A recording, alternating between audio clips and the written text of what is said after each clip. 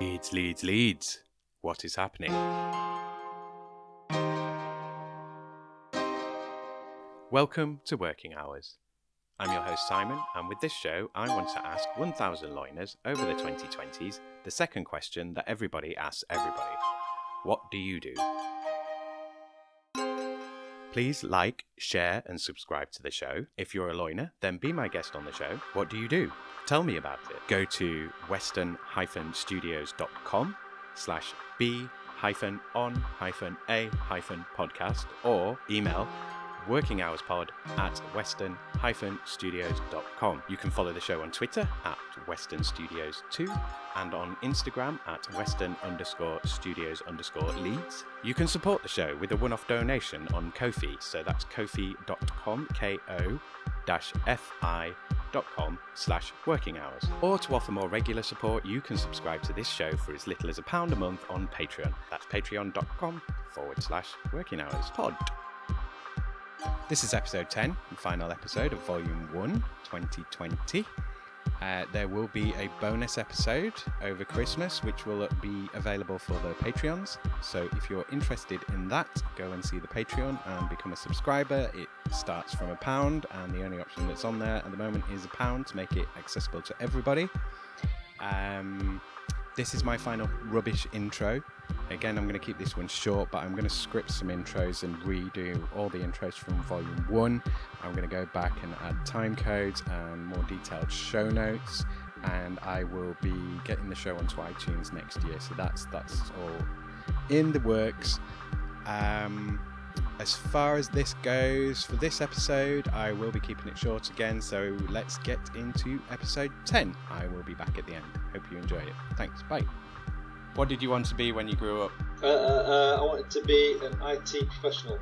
Really? From a young age? I decided when I was 13 that's what I was going to do. Before that, obviously an astronaut, fighter pilot maybe. So, so what do you do now? I'm an IT security consultant. And so have you basically just gone straight into that and stayed in that field, or did you go through any other sort of roles first?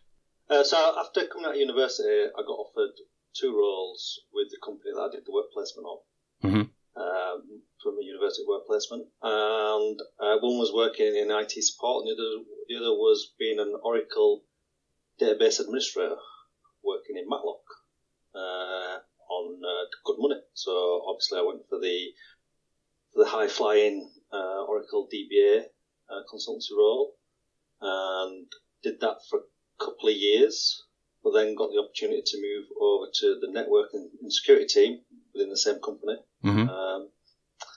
And that was based in Nottingham, so I was driving to Nottingham every day. And my skill set in the IT security area started there, really. At the university, it was a good grounding base, I guess, because I did a computer communications degree at university. But yeah, once I got into the networking and security thing, it was very much more my type of thing than doing Oracle DBAs or SQL statements and coding, basically. I'm not a massive fan of coding, so the networking side and security aspects is a much better fit for me. And then I've run with that for the last 15 years or so.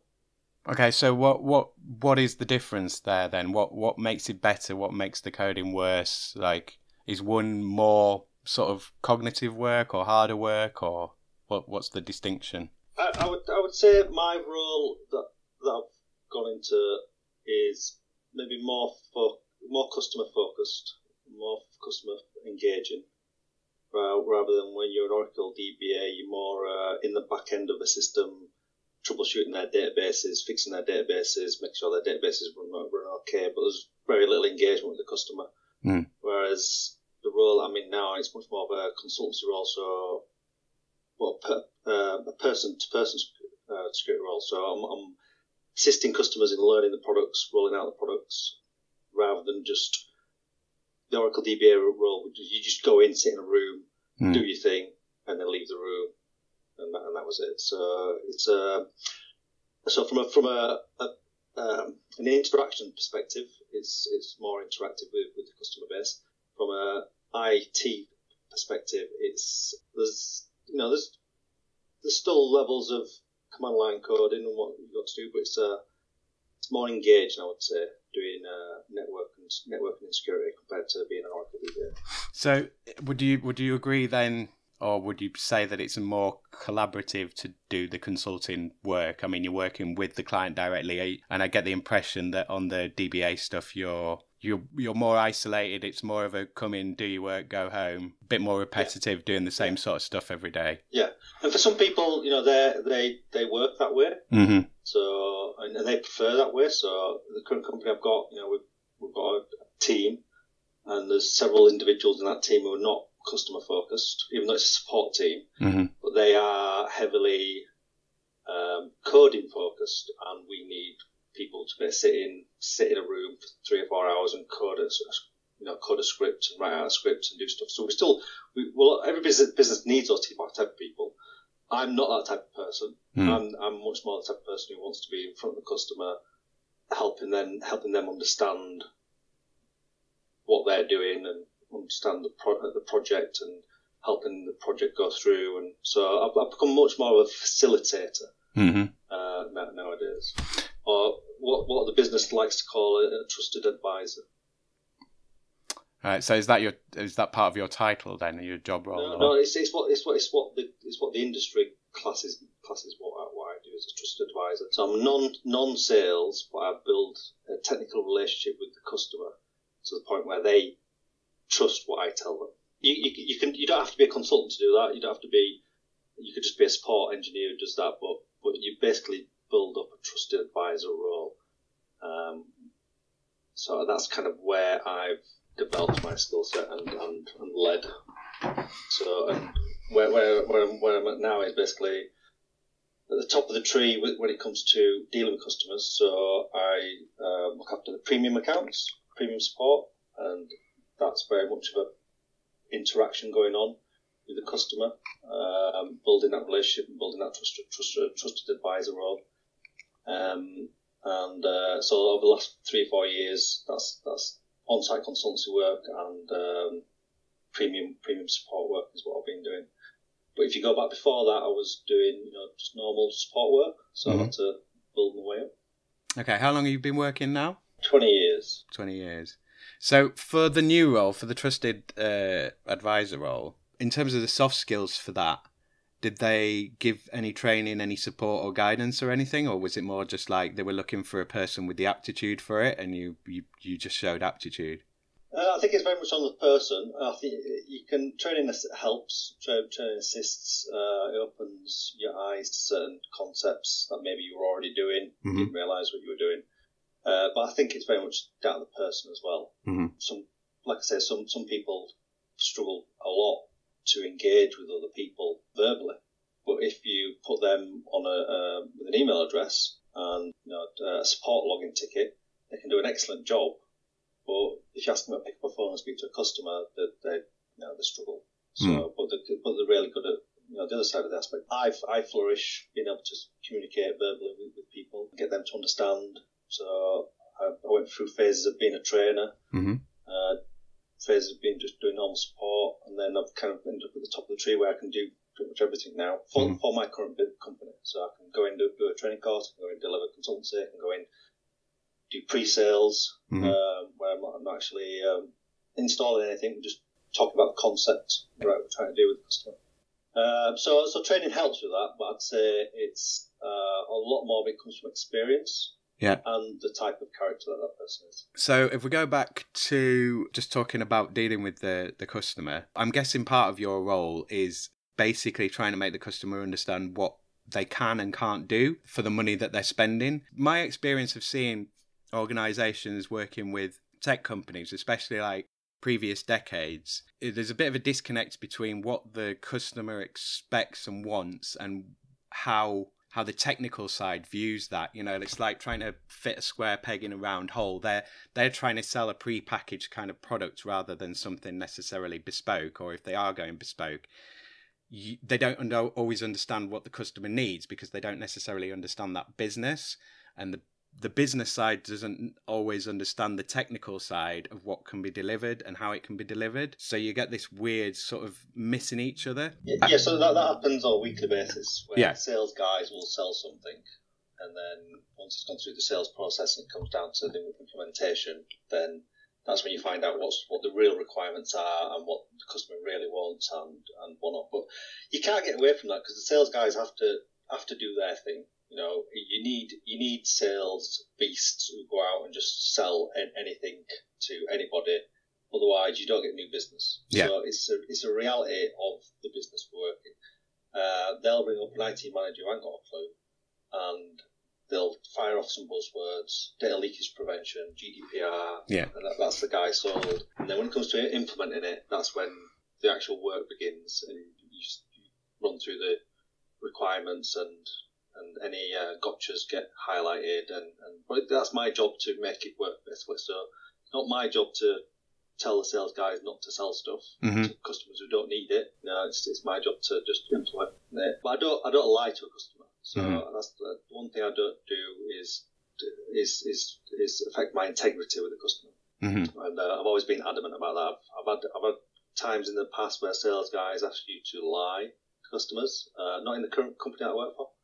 So I'd never want to work for a company like that again, where it's a ruthless sales environment. Yeah. You do need salespeople to be ruthless, but I like to work for a company where there's a dividing line between those salespeople and the non-salespeople, and there's a nice wall in between, which that really works really well when you work for a company where there's not really that barrier, and it's just an out and out sales with a bit of technical assistance to assist in that sales process.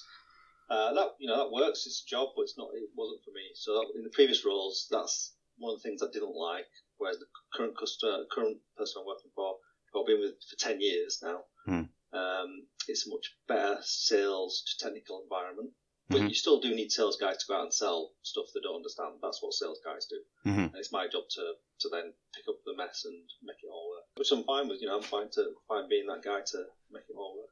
So how much of this is face to face? Either are the salespeople just cold calling companies, or are they going out and like meeting people in an old style face to face meeting and trying to book appointments? They'll do both. Obviously not under the current environment, but historically, they'll be on site.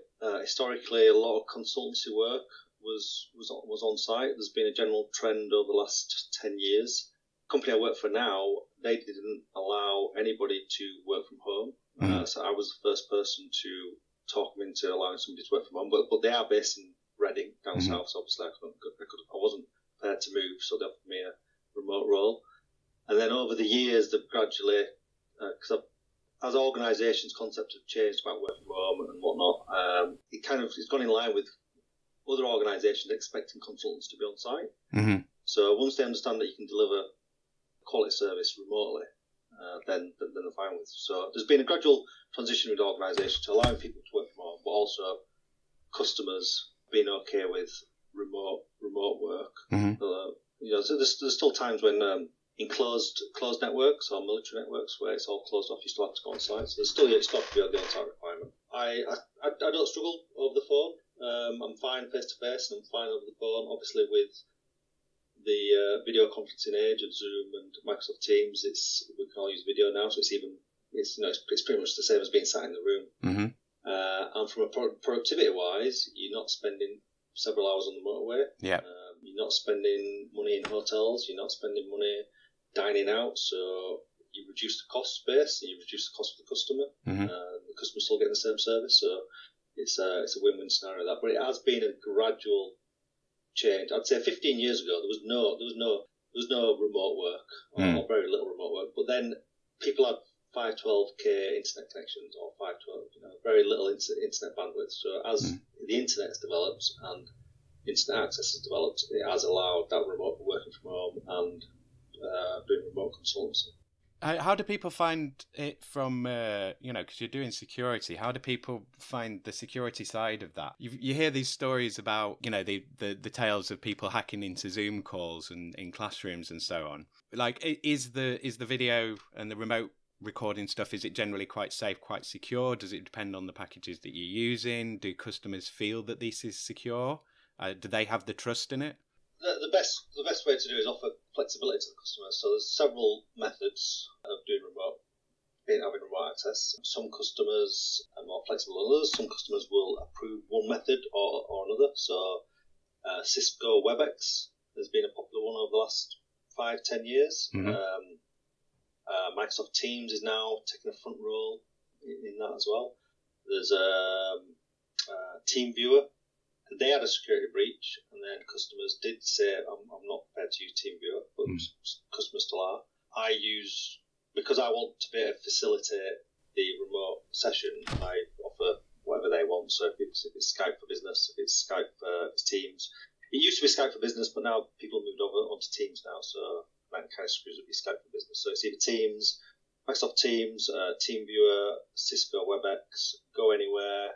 There's also an application called Slack, which is similar to Discord, which also allows similar remote sessions. We use that in the business aspect.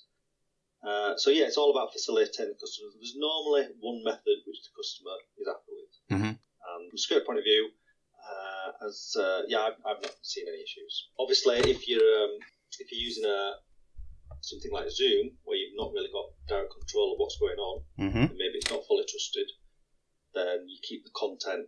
As long as the content's not classified, then it's okay. So for any military or government organisations, if it's sensitive data, that would all be done on site in a closed room with them. If it's sensitive data. If it's not sensitive, then most customers are happy to be doing it remotely. What have been kind of the worst bits of the role and the best bits of the role? The first 2 jobs that I did were horrendous soul destroying roles, but I felt that they definitely helped me develop to what I am now. So if I didn't go through those work for those horrendous organisations where you are just a number. Yeah, I mean all organisations you are just a number, but making it where you know you're just a number, and there's no, and at any point you can lose your role and whatnot.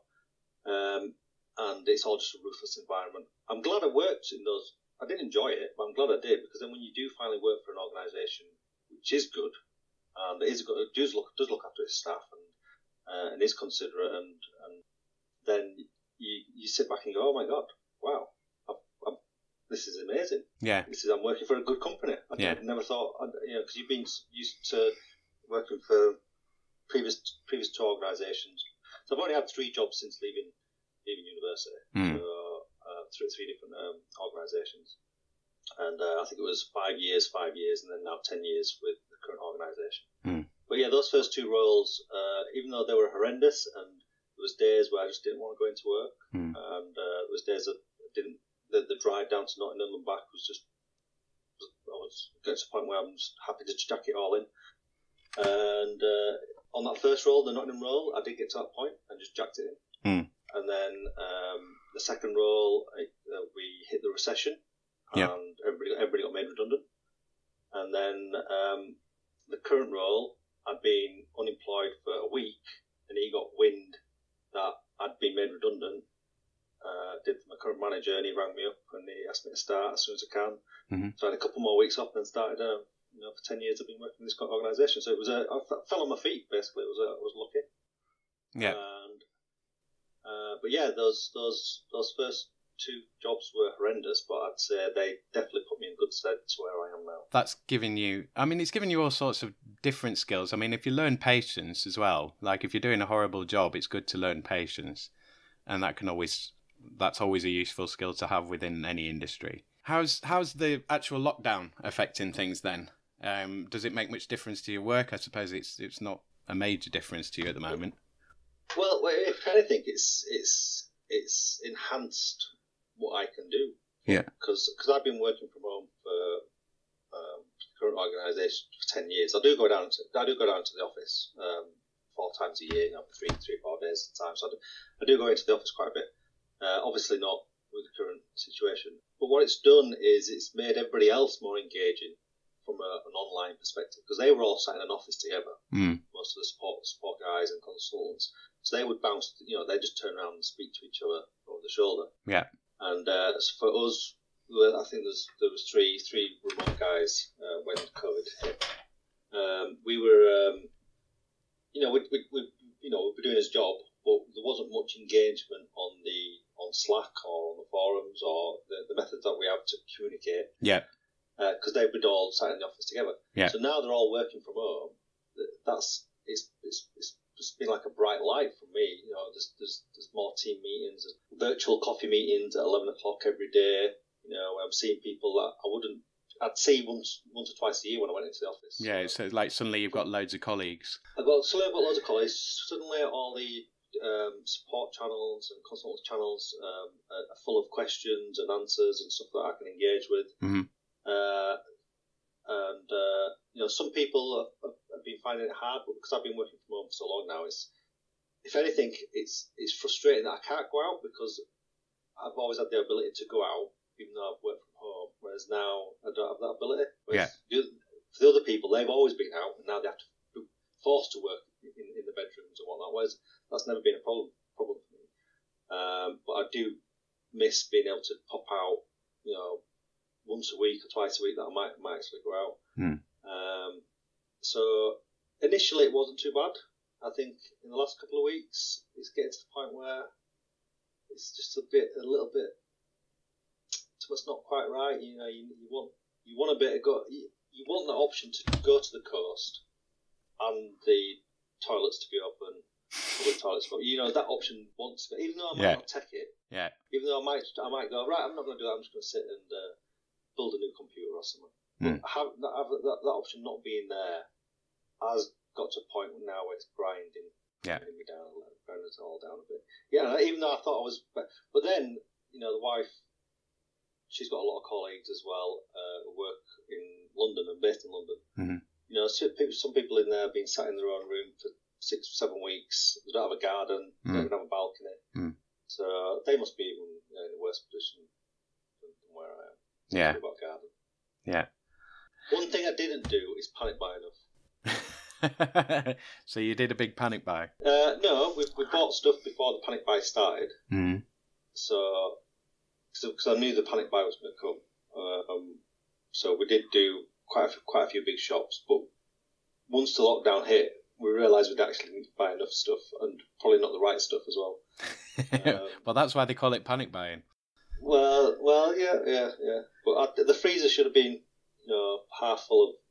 Well, it should have been half full of milk and bread, really. Because you buy lots of stuff. We didn't go mad on toilet paper or like everybody else. We were just buying what we normally buy, but just doubling up.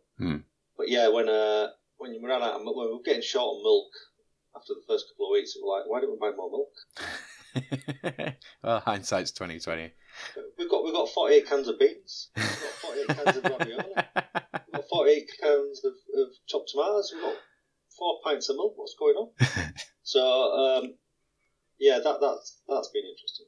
So if we're going to a second wave, you know what to get for the next lot? Yeah. A big new freezer. But I don't think there's going to be a second phase. I think there's just going to be a very long, drawn-out phase one that's going to run for the next 18 months. So you're expecting not to be out? I mean, you've not been furloughed or anything, have you? You've been sort of working. We don't know because we're actively in support and doing sort of work to do. So no, we've not. And the wife, she's considered a key worker, so she can't either. So has it affected the level of business though? Have you seen a drop off or an increase or? So the redundancies first round of redundancies has happened. Yeah.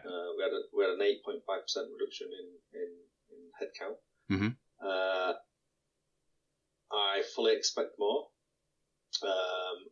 If I maintain my job in 18 months, I'd consider myself lucky. We're going into, as far as I'm concerned, we're going to go into. We are in a recession. How long the recession lasts will depend on how businesses like mine come out of it. But basically, the way I see it is we're going to have 18 months, 2 years recession. Mm-hmm. And in about 2 years' time, we might be back. IT managers might be back to the point where they're spending what they're spending now. Mm-hmm. So the way it works is you have a recession, the financial director squeezes everybody, the IT manager's budget gets squeezed, he has less money to spend on consultancy or buy new products, so he spends less. Mm-hmm. We're working in that industry, so there's basically a 20-30% reduction in what people are buying. Mm-hmm. So it's all about trying to just keep the current customers and keep them renewing. Mm-hmm. Will be the strategy for the next 18 months to 2 years. But if profits are going down to the point where we're losing money, then there'll be more staff that left. So I expect it in the IT security arena, within the IT industry, but especially in the IT security, a quarterly reduction for the next quarterly reduction on staff. So every quarter we'll lose staff. If depending on the recession and how long the recession lasts. But I expect us to lose staff quarterly for the next 18 months. This is probably a difficult question to answer, and it's probably quite an unfair question given that, like the wider economy. But do you think, I mean, firstly, are you worried about if you did get a redundancy, would you still feel that you'd be able to find something quite quickly? And secondly, do you think this is a bit of a pattern within IT overall? Do you think it's a pattern that will repeat going forward? Is it kind of like an industry that expands quite large and then contracts quite? Which is what happened in the last big recession, financial recession. So the firm I was working for, we were doing 100 million turnover in security products, and that went down to 10 million. Yeah. So within the quarter, so basically you can't maintain that level of staff when you've lost 90% of your business. Mm-hmm. And it probably took them a couple of 2 or 3 years for that to recover to where it was. So it's a natural thing. If you work in this industry, it's one of the first that gets hit, because IT managers are not going to go out and buy new funky toys to play with. Mm-hmm. The only thing that works in our favour is the GDPR laws or the data leakage prevention laws, because IT managers still need to prevent data leakage. They still need to prove that the GDPR compliant. Mm-hmm. So any customer's data has been removed from their networks. Mm-hmm. So that's a big part of what we do as a business. Mm-hmm. So there's still doors where we will be getting business coming in, but it won't be as much. The IT managers' budgets are going to get slashed. Mm-hmm. From what I've seen. It all depends on how bad the recession is, but I'm expecting a bad recession. So I suppose the other side of that, I mean, especially with GDPR as well, and the sort of general data protector regulations, what do you see coming out of Brexit for that kind of thing? Like, is that going to create more opportunities for you? Is it going to create less? I mean, from what you know from an industry side, do you think that the law will become more like stricter and more work will need to be done, or do you think it'll be loosened up and there'll be less bother about it? So I think the GDPR's European Union, isn't it? Yeah. I think they're just going to do a direct copy of it, or a very similar direct copy of it. So there'll be still similar rules in place. Mm-hmm. Is my impression. Okay, I want to cover a bit about the actual work stuff. So what would you say to people are your sort of top priorities from a security perspective? I mean, like, obviously we're talking about business clients here rather than personal clients. So what are the sort of main things that businesses need to recognise, maybe beyond the statutory obligations? Just ask that question again. So in terms of a business, beyond their legal obligations for what they have to do at a minimum, what are the top security things that businesses should be aware of that they maybe don't think of? Or what are the weak spots for the industries that you work with? Like, what are the main things that they don't recognise? Because I can imagine a lot of companies just think, oh, well, it's like that thing you hear stories about companies being hacked, and then it's not really until they've been hacked or they've had a few attacks that they kind of go, oh, actually, we need to really up our game. So that's always been the case. It's always been a reactionary industry. It always needs an IT financial director to get a spoofed email and then fill in an invoice to a dodgy website and then realise they've done it before they start giving money to the IT manager to go go fix things. Mm-hmm. So I wouldn't say that's not always the case. There's proactive businesses out there who understand and head off the problem before it occurs. Mm-hmm. And then there's other companies out there. Historically, councils used to be like this, or public organisations, that they wouldn't react until they've had a data leakage, mm-hmm. and then they've been told to address it. Whereas private organisations, I think, have been historically a bit more proactive in that sense. I don't know I'd have to go look at the fines that have been allocated to see if that's actually true. Mm-hmm. But that's my impression. Mm-hmm. But I do know of several government organisations, councils, and whatnot, that have been fined because of data leakage, mm-hmm. and then have acted off the back of that. I'd say, in a general sense, customers buy our products to stop viruses getting into their networks and spam getting into their networks, and stop their users accessing, going on to websites they shouldn't be going on. Mm-hmm. But the sophistication of attacks nowadays, it's not as simple as just scanning for viruses or scanning for non-spam. It's all very targeted now. So if a scammer wants to get some money out of a business, there's two ways you can go about it. You can mass market, mass spam emails, or mm-hmm. or try and hack a website and embed something in that. So he's like mass. He's trying to. He'll send out 1 million emails, and if he gets 2 hits, then he's happy because he's got 2 hits out of his 1 million emails. He'll make $100 off those 2 hits, but it's only cost him $10 to send out 1 million emails, for example. But that's the old way. That's the standard way.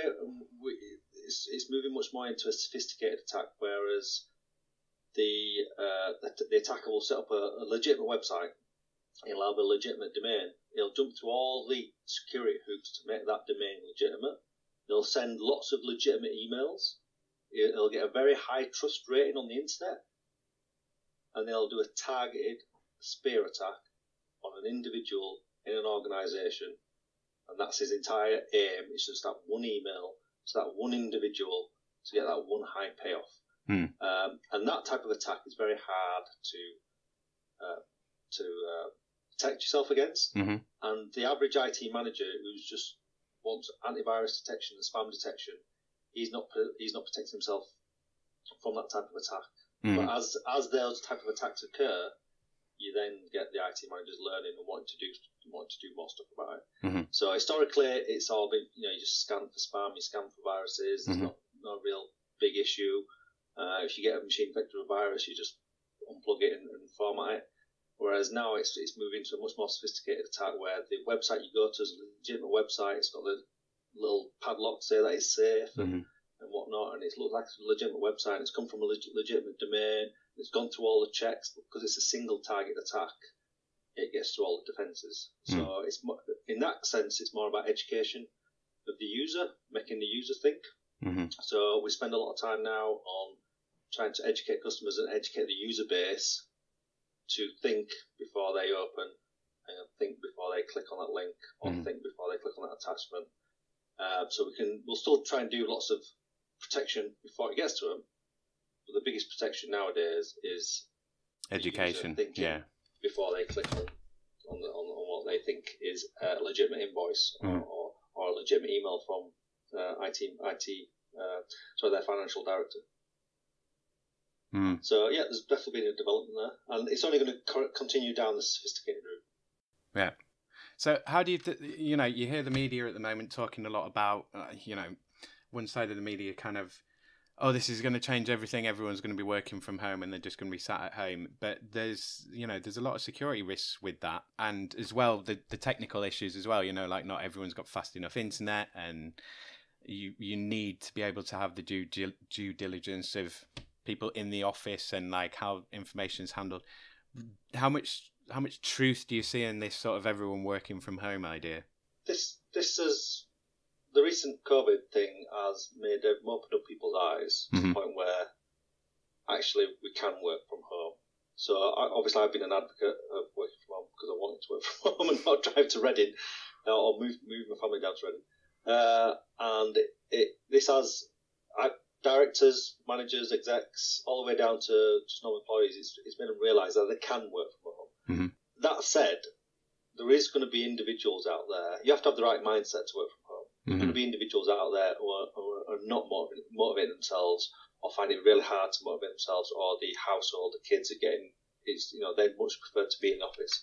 So I do expect the office to reopen towards the end of the year. I expect people to start going back into the office towards the end of the year. I'd going forward after that, I think we'll be a lot more flexible as a business to allow working from home if you've got the resources. We've been okay in the UK. There's parent company in the US. I don't think they had as many laptops and home networking, so it was harder for them. I think they had to furlough a lot more people. I think we were a lot more ready as a business over here in the UK. But yeah, I'd expect in 2 years' time, maybe 50% of the business working from home, 50% of the business in the office. I expect them to maybe downsize the office as well going forward. They've already started doing that with closing satellite offices to reduce costs. So I expect that. But I also see that there's some individuals who prefer to be in the office, do not like working from home, do not have the productivity when they work from home. But then I also see there's people who do have more productivity when working from home as well, because when they're in the office, maybe they just gas too much or too busy playing pool or whatnot. So there's going to be two sets of people that'll come out of this, I think. But what it has done is open the eyes of the directors and exec teams and management that you can still do an effective role when working from home. So we've proved that. Yeah, I suppose a lot of that will come down, like the reality of it really will come down to the financial of like, does it cost more to pay for this guy's fuel than to pay for his internet connection or hers? I don't think it'll be sort of lifestyle change or everyone has to move to this. It will literally be the accountants just saying, this costs less, this costs more. Yeah, but I also think it's as I was speaking to the managing director about it, it's about trust. If you don't trust the individual to be productive from working home, then it's not going to work. So I think the financials is a big part of it. But if that individual is going to be more productive in the office, and he knows it and the manager knows it, then it's going to be in the office. If you're going to allow people to work from home, you have to trust that they're going to be productive, that they're going to carry on doing the work, they're not just going to be sat in the garden. And that's the big problem that the management and directors have had to face over the years. But this has made them face it. But I do think there's lots of individuals out there who struggle working from home. Not just because of the work environment, because they struggle to motivate themselves. And so you have to have a certain type of mentality, I think, to be able to work from home. Yeah. In our team, because there's lots of work still coming in, people are still busy. They have to be busy. But for other parts of the business, like the development team and the sales team, it's all about motivation. So you have to be able to trust the individual to keep himself motivated, and that's a big question, big ask. So I think that's where they'll struggle with once this has been lifted. So that's why I still think you'll end up with about a 50-50 split. What about the sort of in-work surveillance, like systems of actually seeing, what people are doing, their time online, keystrokes? Again, if you can't go down that route. We're not working in a quick save where you've got your clock in and your clock out. We're not working in that type of environment. We're working in IT professionals. You have to be able to trust the individual. So even though you know that there might be some people out there who are not being as productive, if you go down the route of trying to do timesheets or monitoring them and whatnot, or checking what websites they're spending all day, it's not feasible. It's not feasible. Plus, it's so easy to pretend that you're working when you're not actually working. whatnot. So it's all about trust. If you don't have that trust, then you either need to make that employee come into the office, or you finish that employment. You sort of average day. Are you running like a 9 to 5? Do you manage to do sort of set hours? How's your work-life balance kind of work out? Do you find that you're working till kind of late in the morning on things, or are you just around when the customers are around? So do you kind of work around the normal office hours? I make sure I do my 40 hours a week. I try not to go over 50 hours a week, but there is some weeks when you have to do that extra mile. But what I want to be able to work from home with my customers. Mm-hmm. I don't want to spend 3 hours on the motorway. So if that means me being flexible with them, then I'm more than happy to be flexible. So if they need me to be around at 7 o'clock in the evening to help them do something because they want to do it out of hours, if that saves me 3 hours on the motorway, I'm more than happy to be there for 7 o'clock. So for the normal support guys, they're sticking to their routine of they start at 8, they finish at 4, they start at 9, they finish at 5, and my hours are 9 till 5:30. But I've got full reign on how and when I log in and deliver, as long as the work's being fulfilled, as long as I'm not taking the piss and putting my hours in, then management's happy. But again, it comes out of trust. If they can trust me to deliver on what they've asked, then they're more than happy to do that. So I'd be flexible with customers, but that's my role, to be that flexible guy who helps customers meet their requirements and keep things moving. I've moved out of that role where I'm just a support guy helping fix issues. Yeah. I've got to be. I'm paid effectively to be that Mr. Flexible. So if a customer needs to go live at midnight on a Saturday night, I've been there, done that. I've been in a data center in London. So I was in a midnight data center doing a go live. So yeah, we're more than happy to be that flexible. But you get paid to be that flexible. You're not getting paid to be restrictive. You get paid to help the customer. Yeah. So in terms of the workload, then, is it quite heavy? I mean, like, are you juggling several accounts at once, or are you ever chasing your own tail, or are you kind of on top of it? Is it steady? How does that work? I've not been on top of it for about 4 or 5 years. Right. If that. So my job is to keep 15 balls juggling in the air. Yeah. And make sure none of them fall down. And if one does fall down, make sure you catch it and get back up in the air to keep juggling. Yeah. Yeah, that's and I like that because it keeps me busy. It keeps my mind busy. So yeah, I'm probably juggling 10, 15 different projects at a time.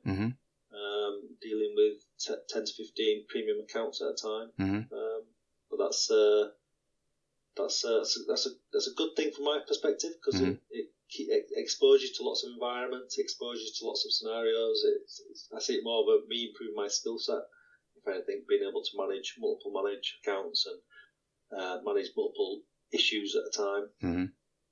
Are there systems, or have you designed systems of keeping a track of who's who, or is it all just done from memory and just from practice? And what kind of assist do you get? Obviously, we have CRM systems and whatnot, and where it's all logged down. So it's all logged. It's all we use Salesforce. So it's all in Salesforce, where management and sales guys can all track what's going on with each project and whatnot. But I do rely heavily on what's in my head, memory. But that's how I've always worked. So I would say there's probably 70-80% in my head, and then maybe 30% actually down on paper. So the stuff that's down on paper, say, the account name, the account contact, where they are, the license, stuff like that's all down on paper.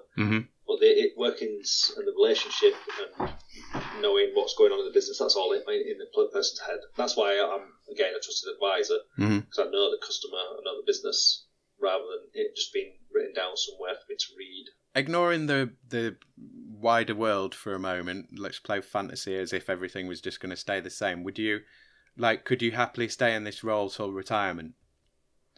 Or would you expect something more, or would you want new skills or new challenges, or would you not necessarily know how you'd feel about it? I'd say the flexibility that I've got working from home, and with having 2 kids, I could see myself in this role for at least another 5 to 10 years. Mm-hmm.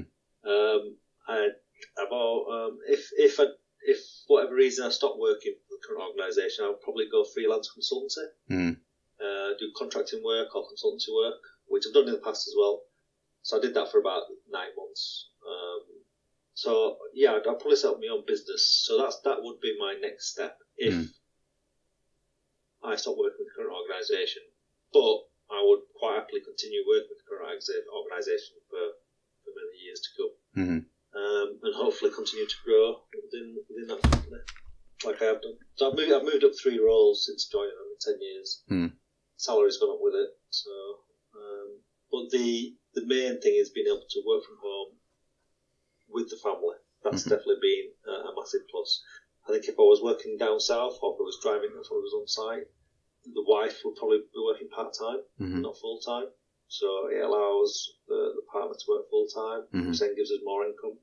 So it's not just about the income I get off my income, it's about the joint family. Household. Yeah. Why haven't you been working in Leeds? I've talked to people, and you see a lot of stuff in Leeds at the moment about, like, you know, Leeds being this great tech city outside of London, and there's all these kinds of jobs that are supposedly coming along in tech. Have there been the roles here and they've just not been suitable for you, or have you just found that there aren't really that many tech jobs for you, or there's too much competition? Why have you been working out of the city rather than in the city? Well, I would first off, the organisation I work for pays a southern salary, not a northern salary. Right. That's the big advantage. It's if anything, it's harder for the tech roles to compete against what I deliver, what I do for the southern organisation, because they're paying M4 London prices for their stuff. So that's one big thing. The other side is I've not been actively looking over the last 6-7 years. When I did last actively look, I got offered a job with Barclays Bank in Manchester. So again, I would have to pick up the family and move them across the Pennines, which I turned down and accepted a better role at the current company. So if I just used it to twist some elbows. So I've not actively been looking. The last time I did actively look was 15 years ago, and I got a job 5 minutes away from the house. So the second employer I had, the first was working down in Matlock and Nottingham. The second one was working in Morley, in Leeds, which is near where I live. So that was a 5-10 minute commute there and back. And then I got the job working from home for the company based down in Reading. So I don't think it's a problem with Leeds. I don't think I'd have a problem getting a job in Leeds in IT security.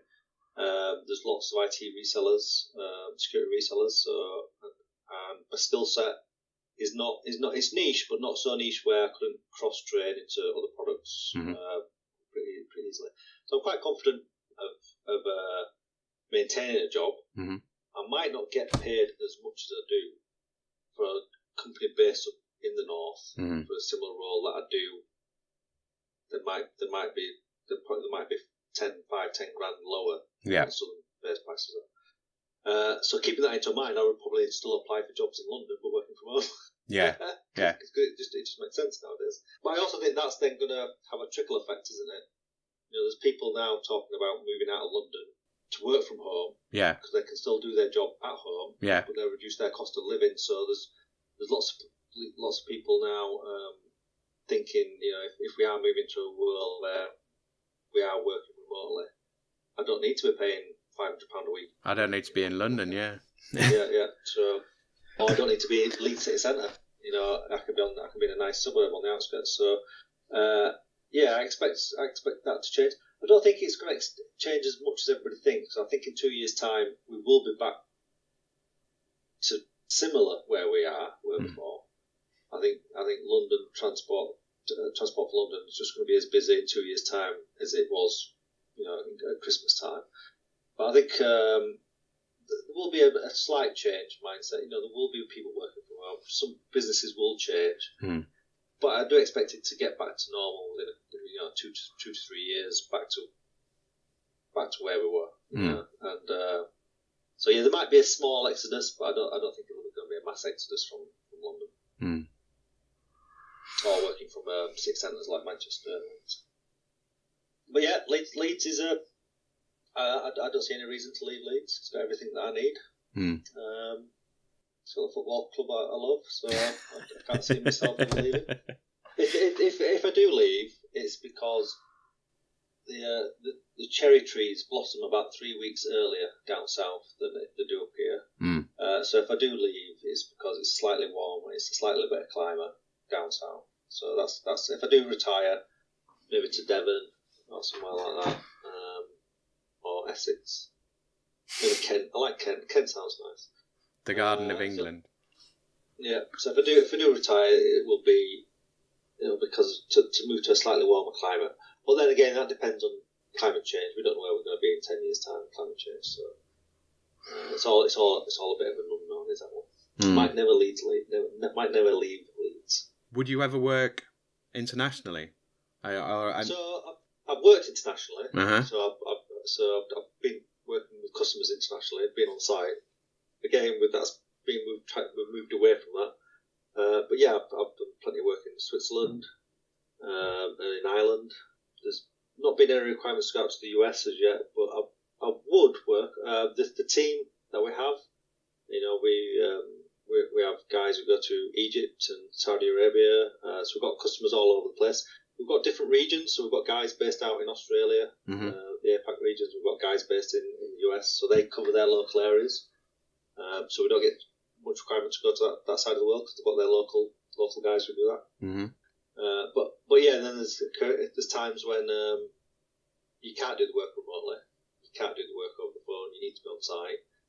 It's a closed network or something like that. So there's times when I'll need to go to Brussels, or I'll need to go to The Hague and whatnot. I'm fine with that. I don't like flying, but I am fine with it. You could always Eurostar. Eurostar's pretty good.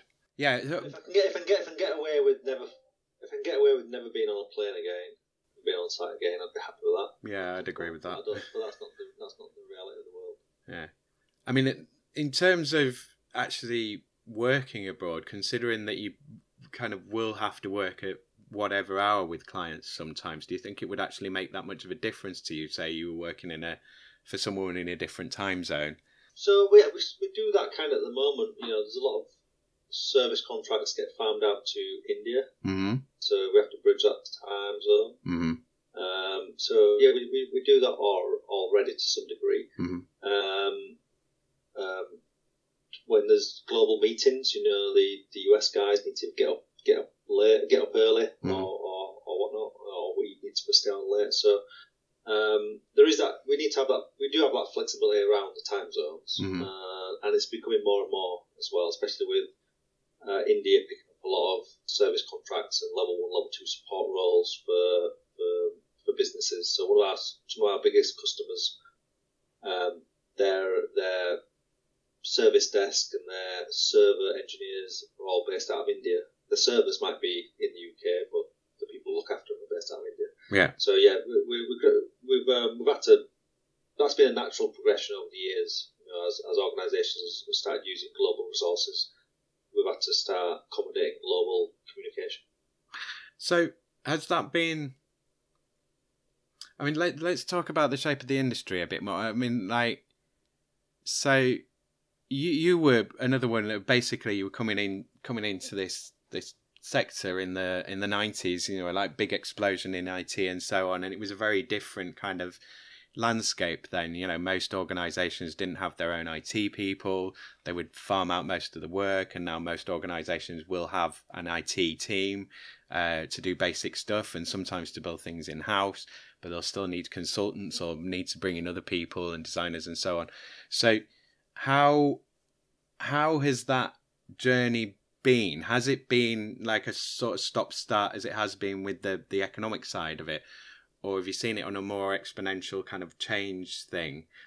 Where do you think the fastest changes occurred in the last sort of 30 years? 25 years?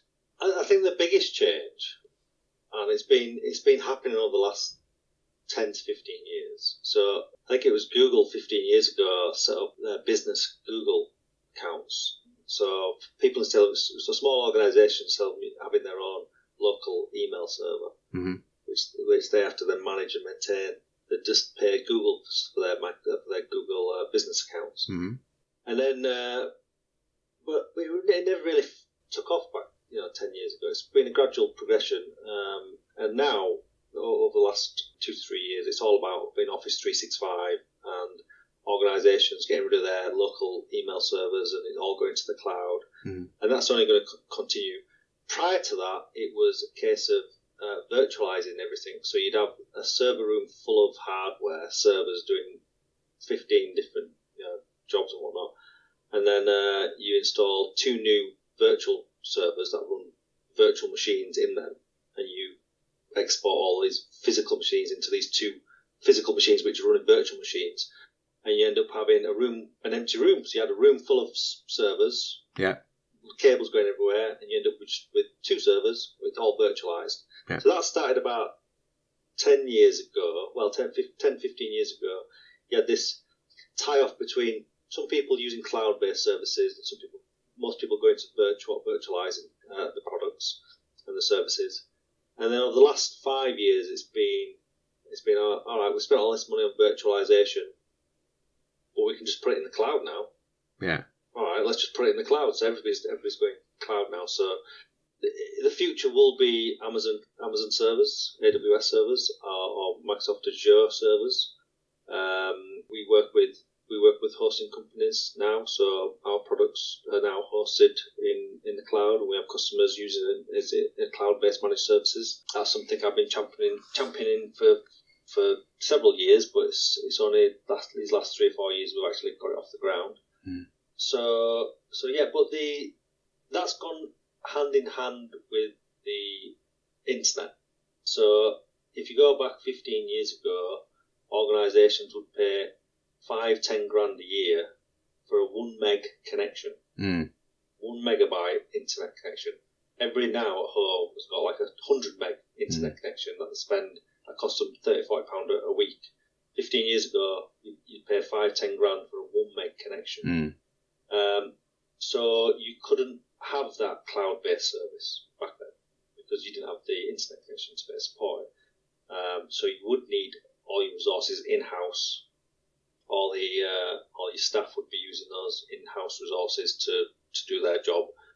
And that, fast forward 10, 15 years now, I'd say probably about 50-60% of the resources organisations are using are not local. They're supplied by somebody on the internet, or they've moved their resources to the internet, and that's only going to continue. So you will end up with an IT department maintaining the IT structure, but that structure will not be in an office. It won't be in a cabinet room that you support. It's going to be a service that they're renting off somebody, so renting it off Microsoft, or they're renting off Amazon, renting Amazon servers. But that can only happen because we've now got the internet speeds that we have. So that would have happened sooner, I think, but because the internet connection wasn't there, it wasn't feasible. Okay, so 2 questions have sort of occurred to me. The first one is just like on the ecosystem of the firms that are out there. Like, I mean, generally it's kind of consolidation, and there's a lot of kind of monopolistic trends. So, I mean, potentially you could have just like, why do you need these other companies? Why can't Amazon, Microsoft just supply all of it and hire everyone and pay them? Like, do you think there's always going to be that room for competition? And then the other question... Yes, on that. You're always going to have somebody who can do the job, maybe not as good, but it'll be cheaper. Yeah. And then that IT manager's got a budget, and he can either go get this cheap version, which leaves him a bit more money to go get that other thing that he wants, or he has to go spend it all on Microsoft. So yeah, I think there's always going to be more and more competition. Over the years, organisations have bought up other organisations, so you see a lot of the IT security firms have all been snapped up. So IT vendors that were big 10 years ago, you've not heard of for 5 years, 6 years, because they got bought out by somebody else. So McAfee's a good one. McAfee's got several products that they never built, but they just purchased and brought in-house. But all that does is then leaves room for that little firm to come along with that product similar to what McAfee's just bought and sell it. It might not be as good as what the McAfee one's got, but they can sell it a bit cheaper. So yeah, McAfee doesn't just do antivirus nowadays. It does everything. It does firewalls. It does everything nowadays. So yeah, I think there's always going to be room. I don't think Amazon and Microsoft have monopolised it. That all they're doing is offering a good service, and you'll get IT managers and IT directors who want to go with the tried and tested and are happy to pay the premium for the tried and tested. And then you'll have other IT managers who want to be a bit more radical, save a bit more money, get the similar service, maybe not as good, maybe it don't look as good, but it does pretty much the same thing. So you'll always get that as well. Do you think that, like, to me, what you just said there, that kind of, I view that as it depends on that manager of like having the actual technical knowledge and ability to be able to know what they're actually looking for, whereas someone going for a brand is just kind of like, well, we'll go for the brand because I've heard of it. I mean, yeah, it's very much dependent on the company. So some companies will have a tender process where they will do a proper tender process. They'll evaluate what's on the market. Yeah. They'll decide what's best for them, and they'll go through a full tender process and get a full agreement with the vendor to deploy exactly what they want and how they want it. Yeah. And then you'll have another organisation where a new IT director will come in. He's read something in a magazine. In a magazine, the article in the magazine sold it to him. As far as he's concerned, he's doing that. Yeah. He's not interested in anything else. That's what he's doing. Yeah. So it's very much dependent on the organisation and the management structure, the decision-making people in that structure.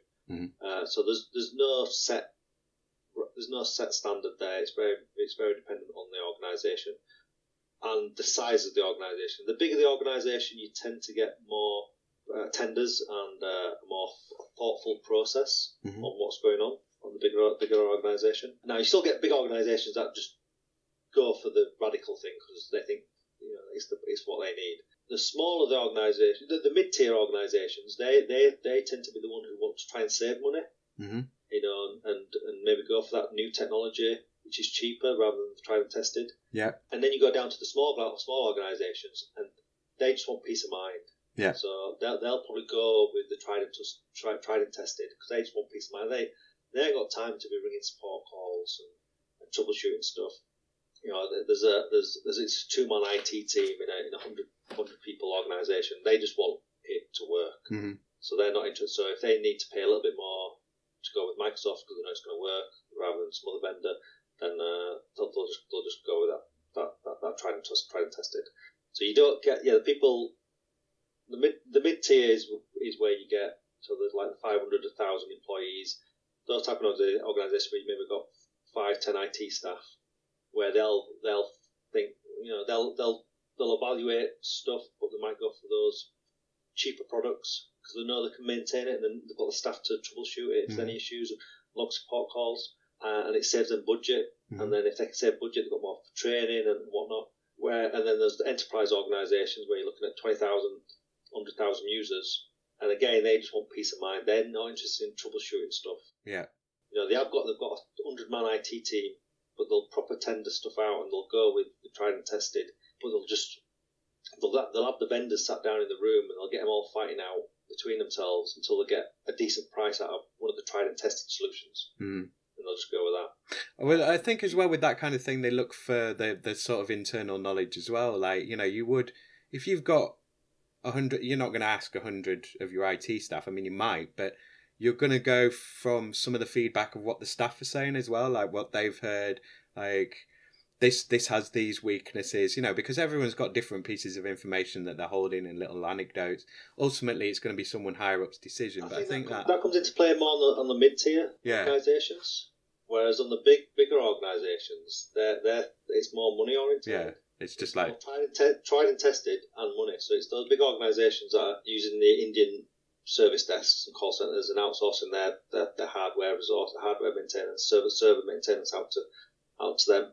But they're also the ones who would prefer to go with a tried and tested solution and have the clout to go to a tender process and have the vendors fighting over their business because they've got it's a big deal. It's not like just a multi-million-pound deal. So they don't. I don't think they rely so much on the internal IT resource because it's more of they know they're going with a tried and tested vendor sort of solution, and they know they've got a decent IT team to be able to react to it. Yeah.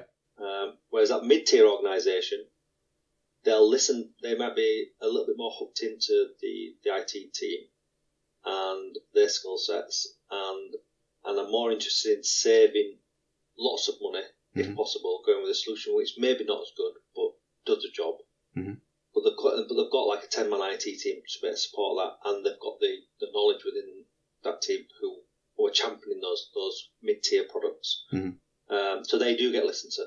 And then again, you go down to the small business 2-man team, and they're just firefighting. Yeah. Laptop rebuilds and whatnot. So they just want to try and test a solution again. Yeah. So yeah, it's a bit weird how it works when you go between small business, mid-tiers, and enterprise. So that was episode 10. Hope you liked that interview. As I said before in the intro, I will be re-recording all the intros and outros for these shows. I think that I need to curate the interviews a bit better. My initial intent was just for audience members to kind of discover the interviews as I did, but I don't think that works, and I don't think it's fair to the audience either. So I'm going to put a bit more guidance and information in for people, and that will give people more of a sense of what they're actually clicking on before they click it, so that will help them and hopefully bring the right people. Yeah, as I say, I haven't scripted any of these, so I don't want to go on too long, but this has been interesting. It would have been interesting anyway, but it was interesting to do this year in particular, and it kind of reinforced for me that this is an important thing to do, that this decade is going to see a lot of things like this. I mean, this is, I expected things like crazy COVID chaos in the 2020s. Like, I knew this decade was going to be worse than all the others. Shall we put it that way? But I didn't really expect it to happen this soon. And I don't expect things to return to normal, and I don't expect things to improve. I expect to see a lot more things like this. So I do think it's important to kind of capture it if there's anyone around to listen and learn from it. So I have been, what's the word I'm looking for? Both endorsed and discouraged by this year.